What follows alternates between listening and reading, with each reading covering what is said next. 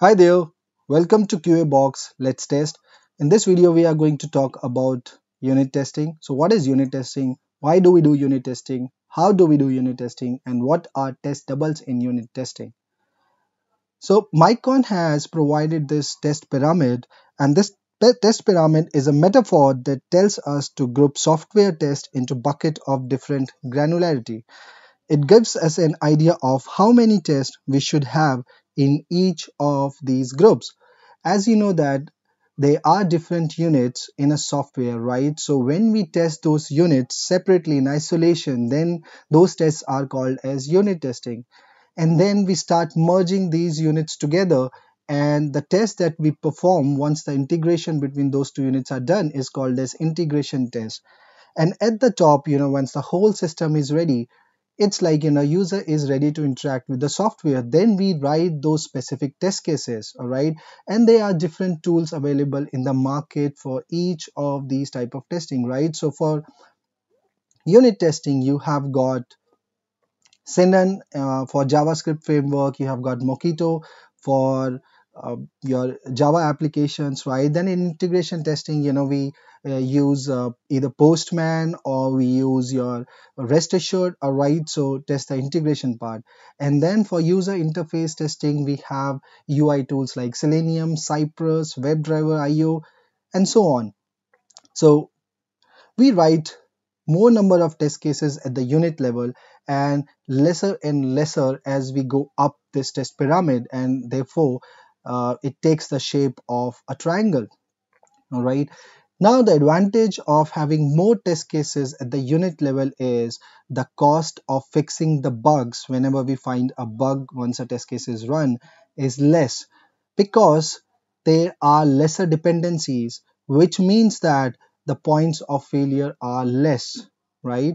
So that's about this left arrow. As we go up, the point of failures increases, the cost of fixing bug increases, and because the dependencies are increasing. All right, so now in terms of speed, right, unit test cases are faster, right, compared to your UI testing, and hence the reliability and precision, as you could see that it goes uh, you know uh, down as we move from top to bottom. All right, so it is important we write good unit test cases, right? So what is a unit test then?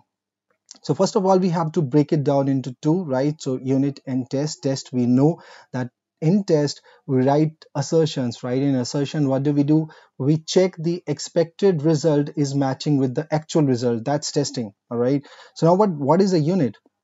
So unit, you can say, that is the smallest piece of code that can be logically isolated in a system. Many says that it is a function, a subroutine, a method, or a property. That's what you call as a unit.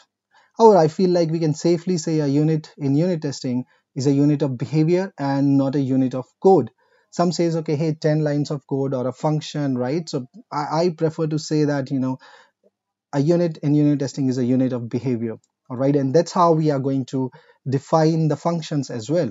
All right, so a unit test then is an automated test that has the following characteristics. All right, so in unit test, we verify a small piece of code, which we also call as unit, right? We can do it quickly, all right, and we can do it in the isolated manner. And the point three is the most arguable, but the most important point, because it means if a class has dependency on another class or several classes, you need to replace all such dependencies with test doubles. So there are various test doubles available, like we can spy a method, we can stub, we can mock, they are fakes, and they are dummies, right? So these are all test doubles, and we are going to talk about them in the upcoming slides. So with the help of isolation, we can focus on the class under test exclusively by separating its behavior from any external influence. Okay, for example, a case would be in a function, right? A function job is to return a string, but then the string is being pulled from, let's say, the database, and for that you are using an external library. That's a dependency, right? You have not written that library. So if you do not segregate the library with your function, right, we are not testing that in isolation. Your unit test case could fail because of a bug in that library. All right. So we have to separate our dependencies. Now, an example of dependence in this particular case could be, and this is a very simple case. So there's a calculator class, and it's written into JavaScript. And herein you could see that the first method is the constructor, and then we have this method, right? This method has got no dependencies at all right? And then this method sum, right? In this sum method, what we are doing is we're passing in two arguments, and then we are calling this function. So this function is dependent on this function. So while testing this function, right, we want to make sure that we handle this dependency first, because we are testing this function and we would like to see whether this function works properly or not. All right, so we have to get rid of this dependency. Okay, so why to do unit testing? All right, so let's understand this graph. All right, so you have the works are spent represented by your y-axis, and then on the x-axis we are representing the progress, right? So this curve represents without test and this represents with test. So project without test has a head start but quickly slows down to the point that it's hard to make any progress.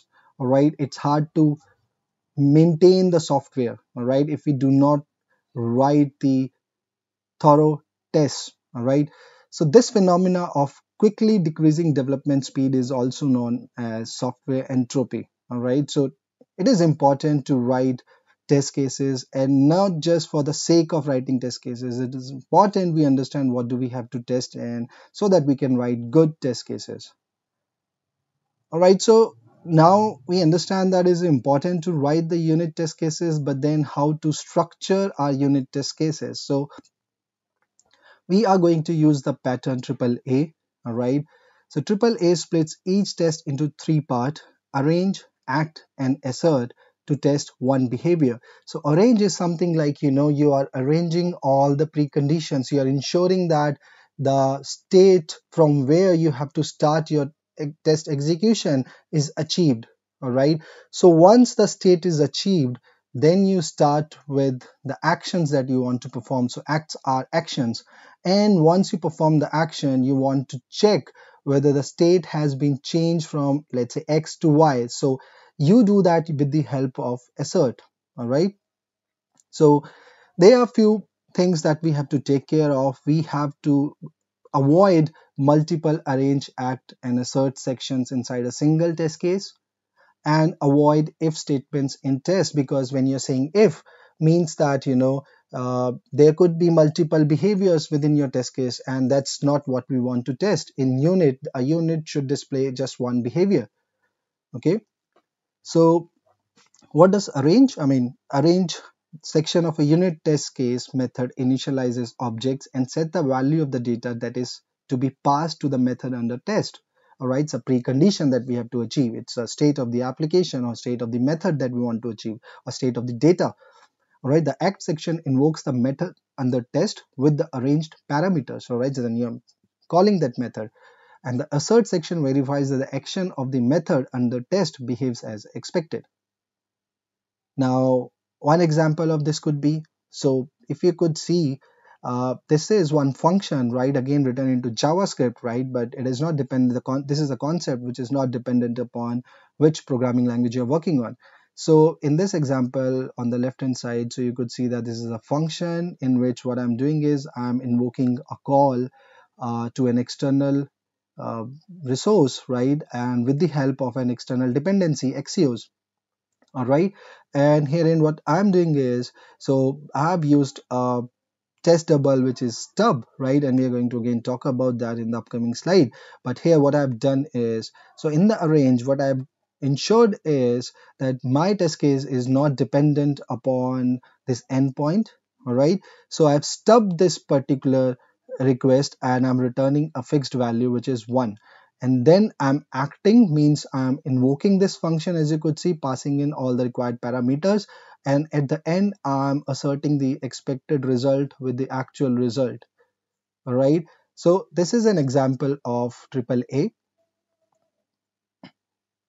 So now what are testable? We have been talking using this term a lot. So testable in automated unit testing, it may be necessary to use objects or procedures that look and behave like their release intended counterparts, but are actually simplified versions that reduce the complexity and facilitate testing. So testable is a generic meta term used for these objects or procedures, right? So you're getting rid of all those, XHR dependencies, network, file dependencies, database dependencies, and replacing that with some kind of dummy objects, right? So that you can test your function in isolation. And these are different test doubles that are available to us, right? So first one is dummy. So objects are passed around but never actually used. Usually they are just used to fill parameter list, right? It is simple of all. It is a placeholder required to pass the unit test, right? Unit in the context does not exercise this placeholder.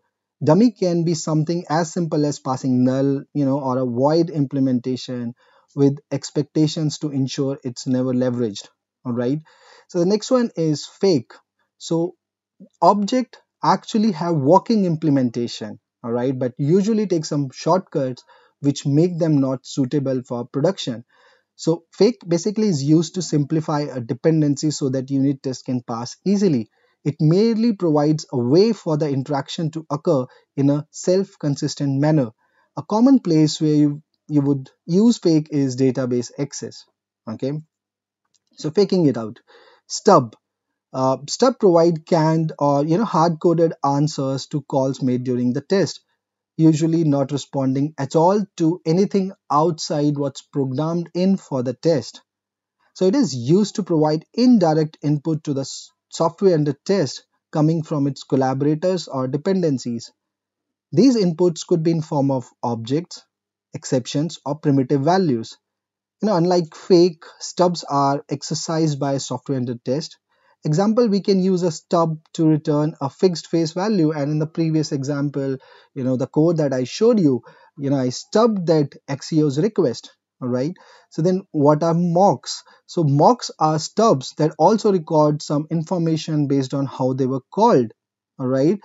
However, mocks and mock expectations are fake methods, like Spies, with pre-programmed behavior like stubs, as well as pre-programmed expectations. All right, a mock will fail your test if it is not used as expected.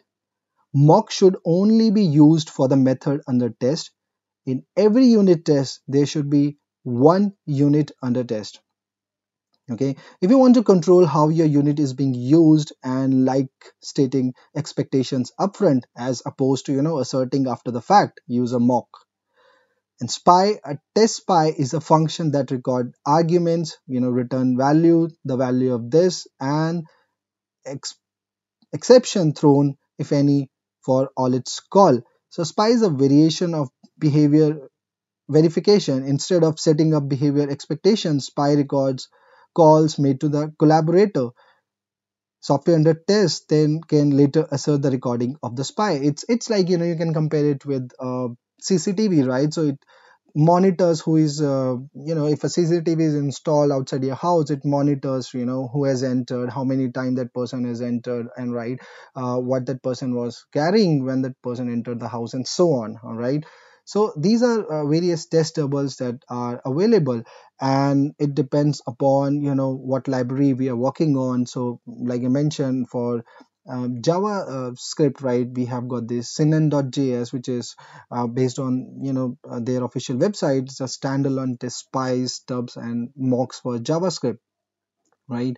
And then we have the Mockito, and again the statement is from the official website that Mockito is a tasty mocking framework for unit test in Java.